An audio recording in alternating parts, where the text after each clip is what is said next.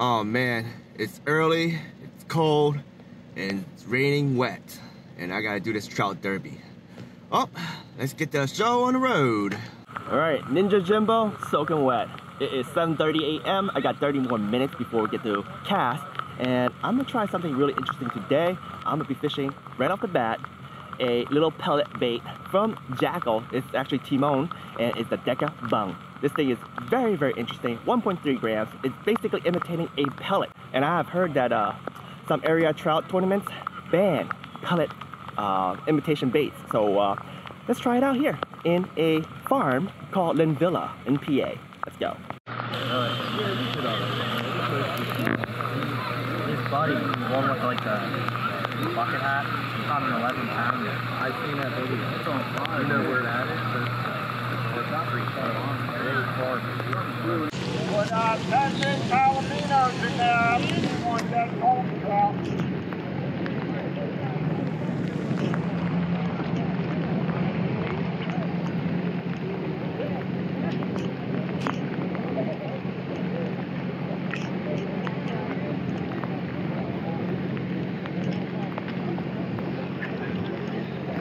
Got our second fisherman in the water.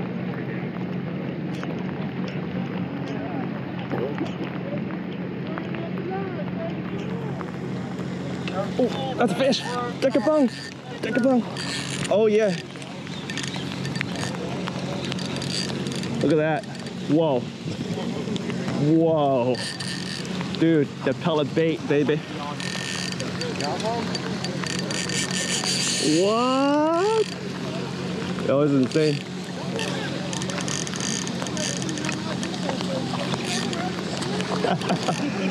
Oh my gosh.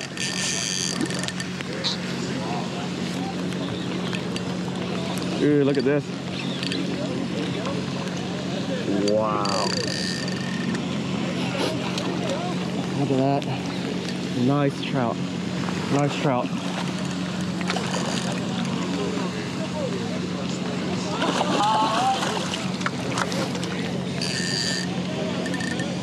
Oh, the fat one. Oh my god.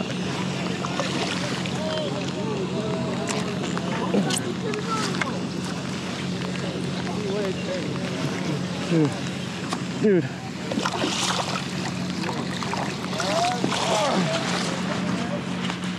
Whoa. Whoa. This is insane. That's a big one? Oh, hold up. Oh, nice. Oh my gosh. Look at that, folks. Deka Bung. That is crazy. Oh man.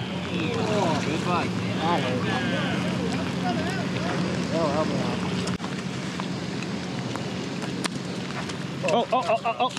I want to scoop him up quick.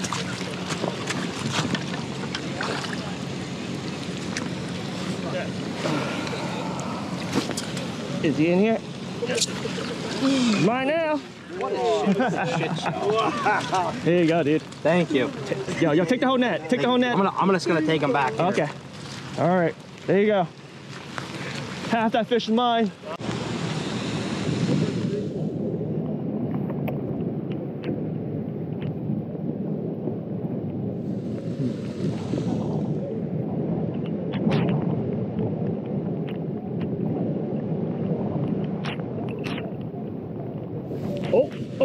Oh. There we go. Dude.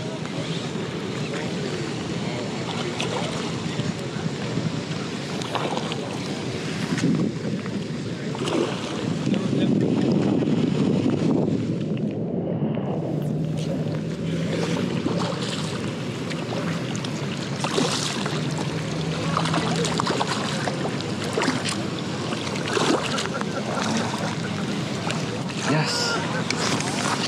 Whew.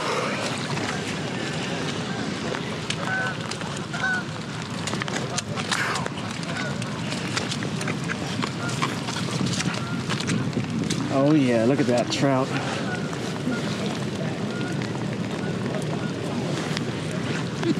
Call Oh, that lure right there. That's gonna be the sexy lure of the year. All right, off he goes. Back into the pond. Oh, swimming up. Peace out. Whew, that was one horrible fishing trip. Like one of the worst fishing trip ever from yours truly, Jimbo. But y'all asked me to do it, so I did it. I might do it again in the future if it doesn't rain like that. But let's talk about this trip, okay? I got there 6:10 in the morning and everyone's already getting dressed. Everyone will get a good spot. So, you know, they're preparing and they're lining up at the parking lot. So Jimbo did the same thing. So yeah, Jimbo is soaking wet before I even get into the pond. And by the time I got to the pond, checking and everything like that, people don't have carts. They ran to good fishing spots. Like they just ran there. Like people came with their families or fishing buddies. They ran, and then eventually, once they claimed the spots, they just waited for the other buddies to bring all the gears over. I had a wagon. I was solo, so I had to drag my wagon all over there. I found a spot which was kind of okay, but the guy there said, "Hey, I got buddies coming." By the way, no one actually came. So I scooted over just a little bit. And that was my fault. I should have decided to just keep walking and find another spot. But I decided to, you know, settle. And yeah, I was pretty close to the corner. But I wasn't exactly at the corner, but I didn't know exactly how people fish, right? But corners are considered dead spot when it comes to trout derbies. So let me explain to you what I mean by that. Pretend the pond, and this pond is kind of like a rectangle shape, okay? Corners are dead spot because if you stand too close to the corners, people are gonna cast on this side of the bank and this side of the bank, and the lines eventually will cross. You don't want to have any position where you cross line with people, okay? So I am at the spot where I am crossing people from the left side, okay? So that's not good already. And then for those people who actually stand in the corner, guess what? Those folks were boxed in. They're boxed in bad. I'm glad that I wasn't boxed in, like not terrible, but I was still being impacted because of the folks that's in the corner. They all want to cast towards my way, okay? So I basically lose casting time. Sometimes people cast bad and they cast onto your line. Heck, someone even cast it while I was casting, and then backlash. I lost freaking Varivas line, PE line, like it was a freshly spooled. I spooled that thing that night, and I was like, emotional damage. But yeah, it was terrible. But you know what? I'm glad the very first fish that I caught was huge, and it was the one that I brought home, okay? I caught it with a Deka Bung. And it was like probably like my third cast in, okay? And after that, no bites. Like I had 4 bites the entire trip, nailed 2 fish. And the last fish I caught was like at 10 o'clock. It was like 2 hours in. I was already soaking wet by then. My clothes were super saturated. And yeah, my hands, I just couldn't feel the hands anymore. I can't freaking tie knots. I couldn't change lures. And I was like, it's time. It's time to go home. And so I went to the bathroom because I had to pee really bad, you know, when it's cold and wet. Right, drank coffee in the morning. I went to the bathroom, porta potty, which is by the way in station, and I saw, man, those fish look big. So I decided to pack up anyway because I saw one with a big girth, okay? And I brought my fish next to a couple of folks that have it, you know, laying on the table. And I was like, oh man, I'm not gonna win this. So I went home, and as I was driving home, it rained even harder. Like it was a bad day. Like if I decided to stay a little longer, I could have been like even soaking more wet, okay? And yeah, I don't think I would ever do another trout derby early in season where it's like rainy like that, because my hands, I just couldn't feel it. Like I went in the shower, like a hot shower, okay? And when I came out, my wife was like, dude, your hands are so red. And as you guys see right here, overlay, that's how it looked like. Like it was terrible. Like it was tingly. Like, you know, when you go out and you play like snowball fight for just several minutes, right? Your hands get really numb. And when you go back in, when it gets warm, it gets like that little tingly sensation. That's how I felt, okay? It was that bad. So yeah, I may do trout derby again in the future. It was a great experience, but it was a terrible experience, okay? Great and terrible at the same time. Great because, well, I caught a big trout on a Deka Bung. That's a crazy lure. Like, I don't like throwing dough baits or anything like that, but I'm imitating a pellet bait.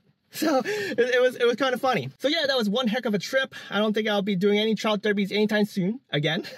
Maybe next year, but I gotta make sure that it's not raining like that. Like if it's gonna be raining like that, I'm gonna do a rain check. I'll figure it out. Heck, I may just cancel it. But yeah, I mean, worst come to shove, I'll do it again, and I'll pick a better casting spot, okay? But anyway, more trout fishing coming very soon. Let me know what type of trout fishing y'all want to see Jimbo do. I could do kayak fishing in a stock lake, or I could do some stream fishing wherever the stock and the streams. Whichever one you prefer more, let me know in the comment below. And yeah, Jimbo will try to do some of those during this spring trip. Thank you for watching The Fish Don't Wait. Get your bait finesse game at Bait Finesse Empire. That's where I got the Deka Bung. Toodaloo.